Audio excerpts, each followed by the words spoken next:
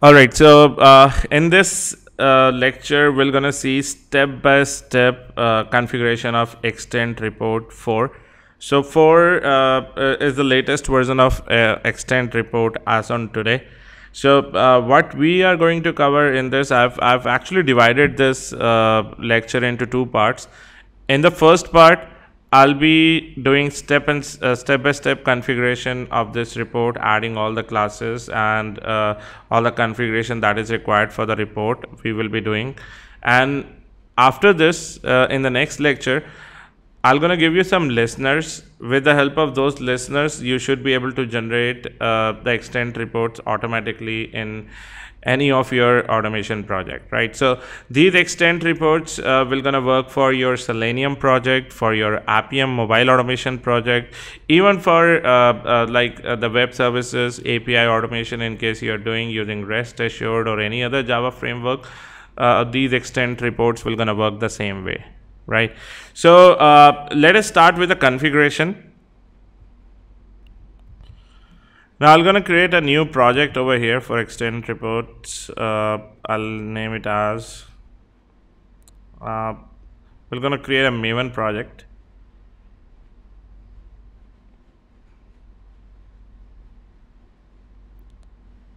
Create a simple project. So group ID could be anything, artifact ID, your project name, extend reports 4. Right, and for extend reports, we'll need to download the latest dependencies of extend. Give me a moment.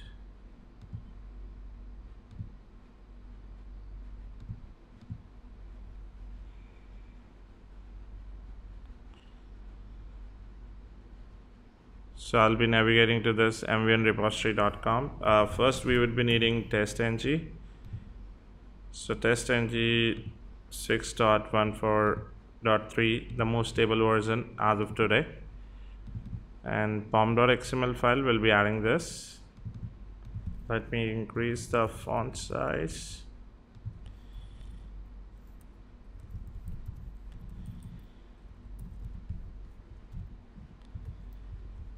Then we'll add the extend reports.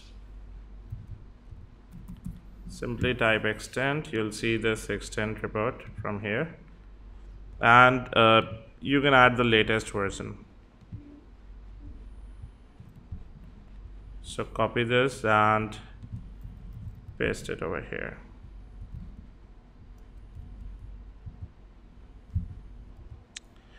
And now let's create a new class. I'll go inside my test package, create a new package over here, name it as test cases, and in this create a class. You can give it any name. Let's say test case 1.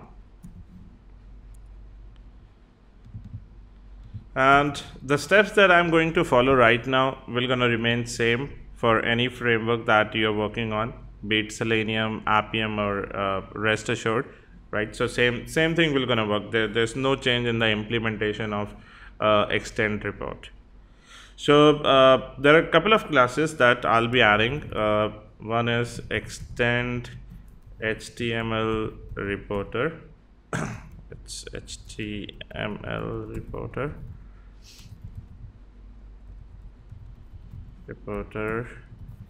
Then we have extend reports, name it as extend, and then extend test, right? And we're going to import these three are the most important classes. You can import them all together by doing Control-Shift-O, right? And then in this I'll be adding some of the methods, a method for setting up this report, set report, and this we need to do it at the very beginning. So I'm gonna do it inside before test. So here what I'll do through this HTML reporter, I'll first define the path of this report. So I'll say HTML reporter equal to new extend HTML reporter. and there's a constructor that accepts the path of your current project. Like wherever you want to generate the report, you can generate it inside any folder as well, as in you can simply say dot reports folder, and inside it extend .html. So if you're giving dot, you are pointing to the root directory as in this root directory. Under this there will be a report folder that will be generated, and inside this you'll have the extent.html report generated, right? Now a couple other things that we need to configure, so that will be configuring with this HTML reporter reference. So I'll say this dot config. So config is a method for extend HTML report configuration, and first I'll be setting the encoding to UTF-8. So this is required, and then I'll say HTML reporter dot config dot set document title. So this will give the title to the report. I'll say W2A automation reports, right? You can give any name over here. Then I'll say config dot, this is the report name that I'm gonna set, set report name, and I'll name it as automation test results. And then I'll be defining the theme of this report. So I'll say set theme. Now there are two themes available. One is theme dot a standard theme or a dark theme, right? So standard theme will gonna give like a standard layout, a whitish color to the report, and dark will be like the black color to the report, right? So I'm gonna show it to you how it looks like once the report is generated. So first let's add the standard theme itself over here, and then I'll say extend equal to new extend reports, and then we're gonna add this extend. We're gonna attach the report. We'll say extend dot attach reporter, and in the reporter we're gonna give this HTML reporter, right? So all the configuration we're gonna go to this extend reports, right? So after this we can add some other information to the report if in case we want to add like what is the build number, the organization, who is the automation test engineer. So we can pass on these information to the report by saying extend dot set system info, and this is basically a key and a value pair. So key is like automation tester, and I'll name it as Rahul Arora, right? I'm gonna copy these and add the organization as well. So organization, and organization I'll name it as way to automation. The build number could be any build number like W2A 1234, something like this, right? So these are the configuration that we need to do while we are setting up the report. And same way, once the entire report is generated, at the end it is very much mandatory to flush the report as well. So for doing that, we're gonna do it inside after test. So I'll say end report, and this is @after test, and we'll say extend dot flush, right? So these are the configurations which are required before we start creating our test cases.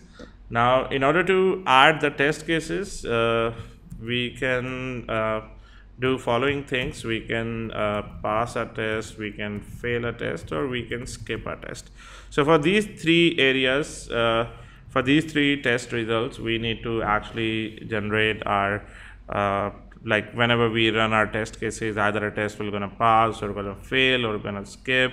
So based on that, we need to report all the logs inside our extend report, right? So first, what I'm gonna do, I'll really quickly create a couple of tests. So maybe I'll name it as the very first test is a do login test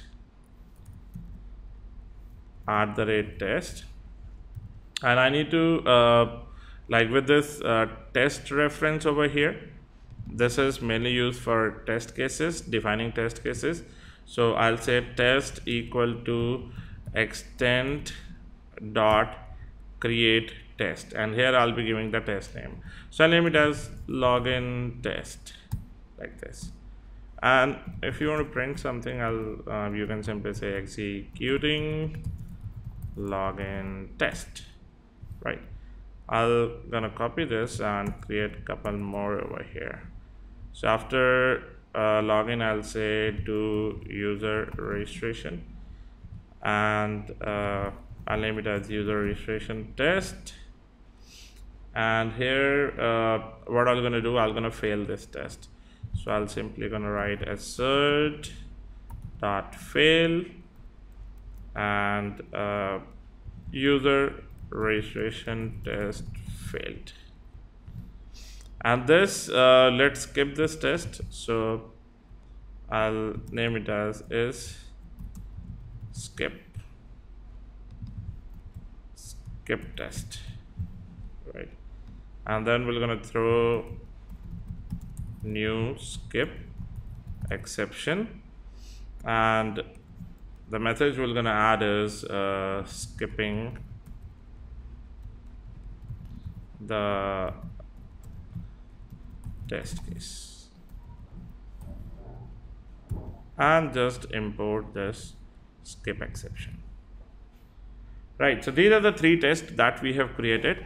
The first one will gonna pass, the second one will gonna fail, and the third one will gonna skip, right? So how to add these status in the report? For adding that, after every test execution, we need to update the status in the report, right? So what we're gonna do, we're gonna create a method which says public void a tear down method, and this should be called after method. So after each test case, this method will be called, and it will gonna check the status. So status of each test, and accordingly we're gonna report the logs inside that particular test case. So status will be like in this, I'm gonna call a class called as iTest result. So through this iTest result, this is basically inside TestNG. This is an interface. So this interface contain some methods which can get the results of the test case, whether it is pass, whether it is fail. So we can get it with the help of like this iTest result interface. We simply need to write over here if this result, we can get the status, get status, and say equal to iTest result dot failure. So if this is equal to failure, then it should log the test has failed. Else if this is this should be equal to, let's say, dot skip, and then it should be pass. So for all three conditions, this should be success.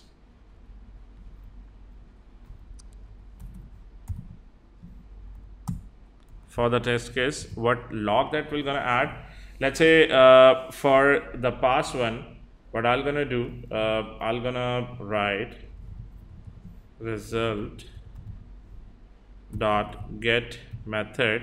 I'll be getting this get method, we're gonna get the name of that method, right, whichever is being passed, and I'm gonna store it inside string method name equal to this.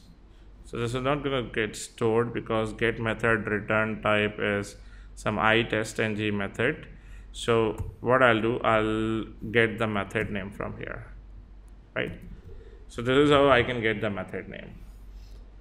And then I'm gonna call one of the class called as markup from this extend report, and I'll say markup helper. This is basically a class through which we can do some decoration in our report. We can create a label. So I'll create a label with some text and the color. So color, as in I'll say extend color dot green. So green is for passing the test case, right? And then I'll say test dot pass with the same markup, right? Import this markup, control shift O, right? Now this text, what I'll be defining, I'll be creating a log text over here, log text equal to, and there is some format that I have already tested, which should be inside a bold color, right? I'll be creating a small HTML. So name it as test case and add the test case name. So I'm gonna get the method name and we're gonna change it to the uppercase, right? And then after this I'm gonna add some space and we're gonna write passed, right? And then close this bold tag, right? And provide this log text over here. So this is for the pass test, right? So let's do one thing. For the timing, I'm gonna pass all the test and check whether a report is generated for the pass test or not, right? So let's just run this. Whatever that we have configured so far, we need to make sure that everything works fine. So I'm gonna run it and let's see the results. So we have 3 tests, all 3 are passed. Now let's refresh it. See, a report folder is generated and inside it we have extend.html report, right? If I open this, see, we have all 3 tests pass. So see, do user registration pass, is skip passed, do login passed, and see, this is what the label that is being generated in the green color, right? Now same thing, we're gonna do it for the skip test as well. So for the skip one, what I'll do, I'll just gonna copy this and paste it over here, and I'll gonna write over here skipped, right? And change this to let's say yellow color, right? Or could be a decent color, right? So this is for the skip one. And same thing, let's try it for the past one as well, the failed one as well, and change this to dot skip, right? So first let's run this for skip and see how it looks.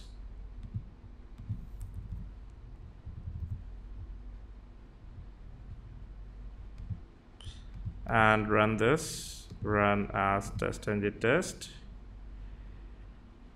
3 execution, 1 skipped, refresh it. See, 1 skipped, 2 pass. Let's go to the skip one and you can see This is how it shows in yellow color. If you want to change the color code, you can easily do that. You can just go over here and change to a different color, right? Or maybe what we can do, we can try changing the theme color. Maybe let's change it to theme dot dark color, and let's run this.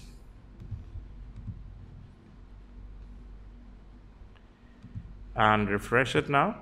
You can see this is how it looks in the dark color, right? So the yellow color is not very visible, so maybe if you can try to change a different color, maybe something like orange sort of thing, right? So maybe that would gonna look a little more nice over here, right? Now same thing, we're gonna do it for the fail scenario. So for the fail scenario, again copy this and paste it over here. Now instead of copy pasting this, I'll take one code from my project where I have added a couple more HTML details over here, right? Let me copy this and I'll show it to you and paste it over here. Import everything, right? So everything remains same, just that I'm adding some additional logs over here. So whenever there is a failure, I'm getting the throwable instance, the stack trace, and going to add it in another, there would be a link that will be generated. If you click on that, it will get expand, and we're going to show you those detail logs. So this is what this exception message is doing. So if I enable this assert.fail now, sorry, let me import this assert and run it as a test test.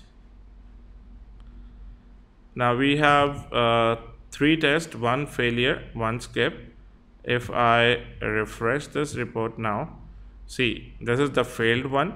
You can see this is the view that we're gonna get. So if you click on this, it will expand and show you the detailed assertion logs, right? So this is how it should gonna work, right? And now if in case you are working on Selenium or Appium, in this failure over here, you can write another log for, let's say, capturing a screenshot, right? You can capture a screenshot and paste it over here as well, right? So in case you are a part of a Selenium course, like I've already added this thing into my extent lectures in the extent report 3. So same thing, you can use it over here as well. Or maybe what I'll do, because for API testing, in case you are following this lecture in the API testing course, then in API we don't have a UI, so we never capture a screenshot, right? But in case you are following Selenium or Appium lectures, then I'm gonna add a code over here that you can use, and that will gonna help you in capturing screenshots in case of a failure. So that will always gonna generate a unique screenshot for you. So for the listeners, I'm gonna add it from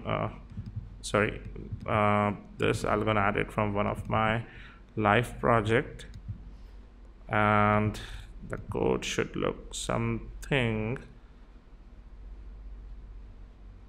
like this.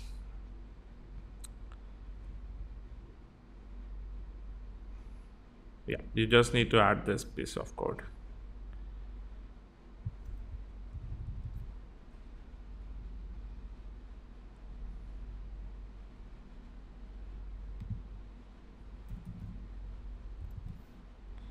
So this is where like capturing of screenshot will be done, right?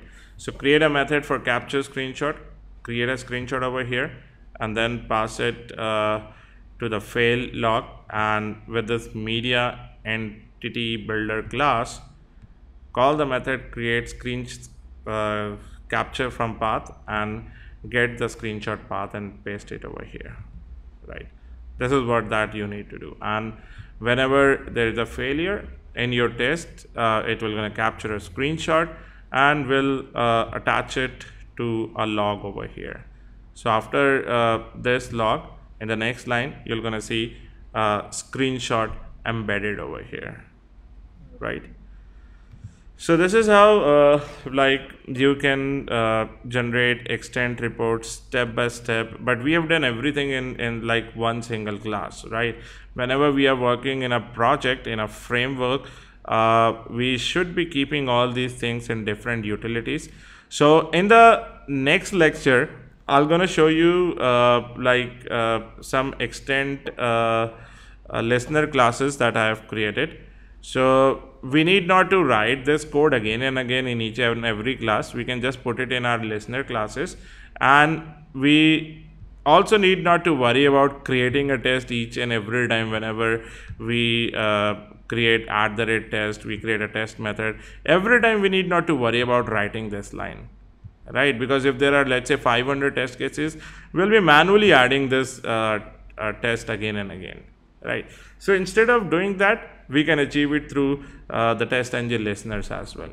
So that is what we're gonna see it in the next lecture.